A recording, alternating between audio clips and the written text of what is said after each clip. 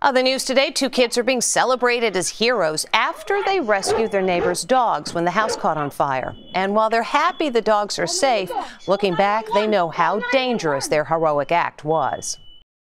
2 buddies are passing a neighbor's house when they hear the fire alarm going off. They call the family to warn them. Your fire alarm's going off. Turns out the family is away, but their dogs are in the house. The youngsters, aged 12 and 13, leap into action. They get the code to open the front door. Then you turn the lock. Okay. Dude, it's Smokey. They set 2 dogs free. There go Faith and Boo. Get the dogs. Call 911. Call 911. But the drama's not over. A 3rd dog is trapped in his cage. The fire alarm's still blaring. One boy makes a daring move.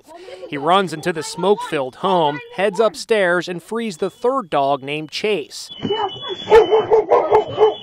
I got your dogs out. I got your dogs. Mario, Comella, and Anthony Lombardi are the courageous youngsters who saved the dogs outside Providence, Rhode Island. There was tons of smoke coming out of the windows. Homeowners Athena DiBenedetto and John Salisbury think the fire started when one dog turned on the stove, igniting this wooden chopping board. All she needs to do is just lean on that, and it's happened before, dogs setting fires after turning on the burners. Athena and John have nothing but praise for the youngsters. They're heroes. These boys are heroes. We could have lost everything. Mario says he realizes running into the smoky house was dangerous and wouldn't do it again.